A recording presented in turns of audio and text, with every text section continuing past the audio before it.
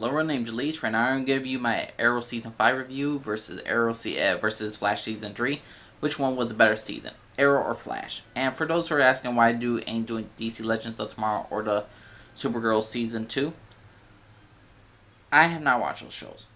I'm going to start catching up with them. I'm going to do a whole ranking of the entire seasons, of all the Arrowverse seasons.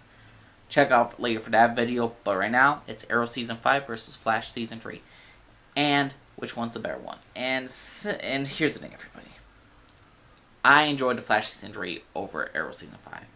You know why? You know why people like Arrow Season 5 more than Flash Season 3? Because Arrow Season 4 was a bad season, and then Arrow Season 5... if you start off with a low point, if you have low expectations for Arrow after Season 4, then your expectations will only go higher for Arrow Season 5. Flash Season 2, to me, was a great season. I gave it an A-, a 9.3 out of 10. This was my least favorite season of Flash Season 3, but it was still a great season. So, if you're gonna... These are the grades. Flash Season 3, I am giving an A. It's a 9 out of 10. I thought it was a great season overall. Solid. Flash Season 5, not Flash Season 5, Arrow Season 5, I gave it an 8.8 out of 10. It's a B+. And yes, that is a big improvement over Season 4. Season 4 was a B- to a C+. C+ to a B-. I really, really could not stand Arrow Season 4. The Arrow Season 5, a great return to Arrow. Season 6, I can't wait for it to pick up its game. And Flash, hopefully it makes up for his mistakes and gets ahead. But that's a quick one without spoilers. Flash Season 3 to me is superior, but let's go to each show. What is the good, what's the bad? Let's start with Flash Season 3. I love that Wally West and Jesse Quick are now speedsters. They are now have their own speed. They're helping Barry save the world. Love it. Love the introduction of a new character called Gypsy. Love her relationship with Cisco Ramon, person that can vibe. Love that Cisco is vibing right now. Love that Caitlin is now technically Killer Frost. She has her metahuman powers. I love that how Barry, after the first episode of Flashpoint, how the whole theme of Flash Season 3 is time is not irrelevant. Every single decision you make affects everything. And the fact that he went back in time to save his mother, and how it affected everyone's life, and how it affected the rest of some of Arrow stuff, like how Diggle has a son instead of a daughter. Great stuff. Cisco lost his brother in the new timeline, so now Flash is screwed up. I liked who Savitar was. I really enjoyed him. What I did not like about this season was two things. One, they had this whole arc of Iris West dying, and the fact that she was about to it would have been very, very interesting if the show actually would have killed Iris off, and would have showed the audience that not everything you could do can save somebody. Not everyone could be saved. They could put the theme for that, and have truly terrible consequences for Barry to never focus again on time, or never to change time again. But they decided to do it the last episode that Iris should live. To me, she still should have died, because Avatar was just revealed in episode 20. He's only revealed in episode 20, and that was only 3 episodes. So 3 episodes, you get the true evil Barry Allen, and I loved it. And how he died was stupid. Savitar's death was stupid. How I feel about Flash Season 3 is how I feel about Arrow Season 3. Both great seasons. They were both very solid. And then the last episode happened. And then it was awful. And the fact is that Savitar dies by a bullet is freaking ridiculous. And Iris West kills him? No. Absolutely fucking atrocious. I'm glad that Joe got a love interest, and what I love about Flash compared to Arrow is just that the villains are more memorable. The Trickster, the guy with the hurricane, the two new this new speedster guy, the first episode, the shark guy, Gorilla Grodd. Such memorable characters compared to the constantly new thugs on Arrow. But overall, I'm not saying the Arrow characters are bad, but the villains of Flash are just more memorable.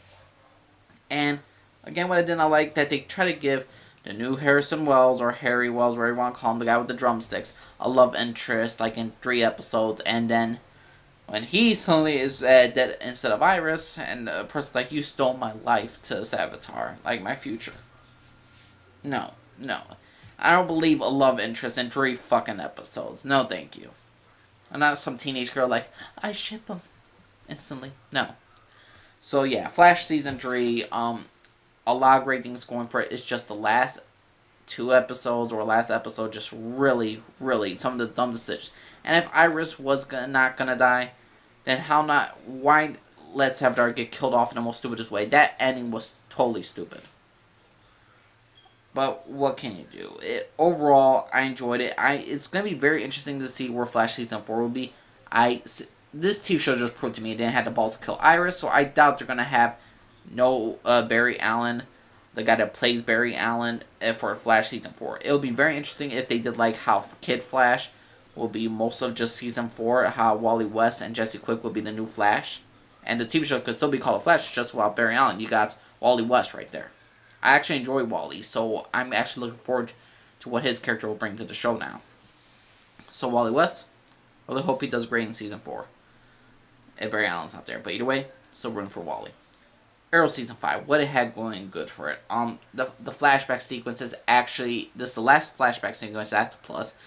That the flashback sequences of Oliver in Russia, how he's trying to build up a new team, how he's recruiting them and training them, how similar he was trained by the Pravda, the Russian mob.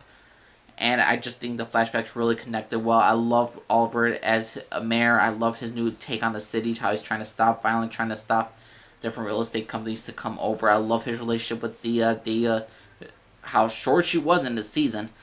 It was helping out her brother. Love Quinn Snap redemption arc. How he was getting along with some of the new recruits, especially Wild Dog.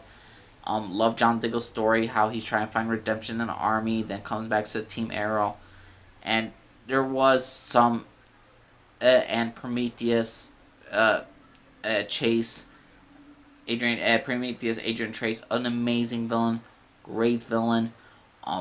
What else can I say? The Vigilante was awesome. Tobias Church was awesome. I just really, really enjoyed the villains of Arrow this season a lot more than I have the previous 2 seasons, or previous Season 4.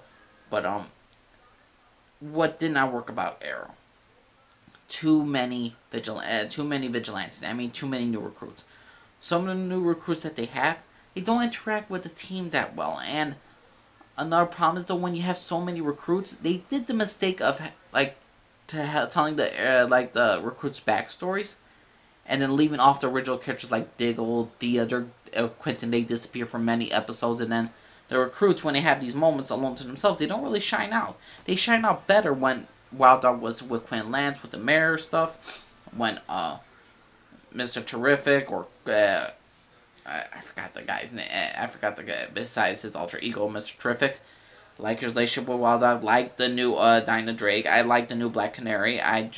She's a very cool, interesting character. Love her relationship with Quentin. Love her relationship with Diggle. Really starting to like the new characters. Certain other flawed characters like Evelyn Sharp, the recruit, didn't really stand out to me. Mr. Terrific, terrible fighter, but I believe he would be a good techno.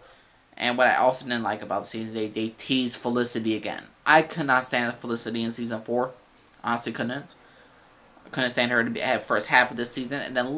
And basically by episode 20, I forgave her for all her stupidity. And I like the fact that her and Oliver have now a more healthy relationship as friends. But the fact is that Arrow Season 5 teased again that they're going to be together again is freaking ridiculous. We do not need more Felicity, Oliver romantic moments. To me, those two are toxic in a relationship. And for those who say that I just want Laurel and Oliver together, no, I hated them together as well. I never liked Laurel and Oliver together just because there's so much baggage of him cheating on her with her sister, and another woman who eventually gave birth to his child. Yeah, Oliver was a dick, and I don't like his relationship with Laurel at all. Didn't like his relationship with Felicity. I liked it at the beginning, and then they turned a great big drama in Season 4. But going back to Arrow Season 5, the fact that they tease more Felicity and Oliver together, gag, shoot me. But overall, Arrow Season 5 was a massive, massive improvement over Arrow Season 4. Because they focus more on the vigilante, real world problems, and lots of that comes with the political bullshit of being a mayor. So Arrow Season 5 was an excellent season of Arrow, just not my favorite. I'm going to give that season of Arrow a B+, and Flash Season 3 a 9 out of 10. And both shows were amazing, both seasons were amazing, it's just I prefer Flash Season 3 over Arrow Season 5. But then again, when I go back to this series, I'll probably watch it again next year. And then I'll debate whether or not to do the rankings. But overall, I will be doing a rankings video of all the CW Arrowverse seasons of Arrow, Flash, I was going to say Smallville, but Supergirl, and DC Legends tomorrow. I'll be ranking all the 12 seasons, and yes, there is 12. So overall, I cannot wait to look forward to that, and subscribe if you like, everybody. Disagree down below, leave comment down below, let me know, respect my opinion, I respect yours. Let me know what y'all think, everyone. What was better, Flash Season 3 or Arrow Season 5? Alright, everyone, named Lee, signing off for you, everybody. Bye-bye.